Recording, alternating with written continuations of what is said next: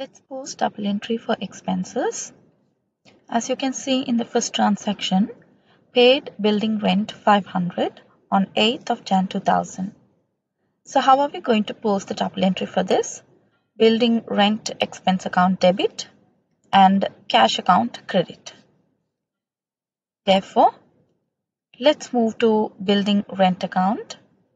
So you have to open a ledger for building rent.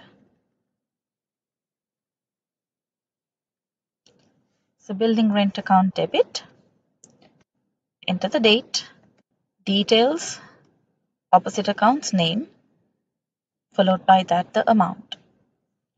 Now go to your cash account and you had paid building rent on the credit side, building rent 500 in the cash account. Now let's post the entry for the second transaction, paid electricity bill by check, electricity expense debit, bank credit. So move to your electricity expense account and you enter it on the debit side, date, opposite account's name, bank, and then the amount. Now let's move to the bank account and enter on the credit side along with the date. You paid for electricity, therefore opposite account's name electricity, followed by that the amount. Now let's move to the next transaction, which is outstanding insurance worth 1000. So how do you post entry for this?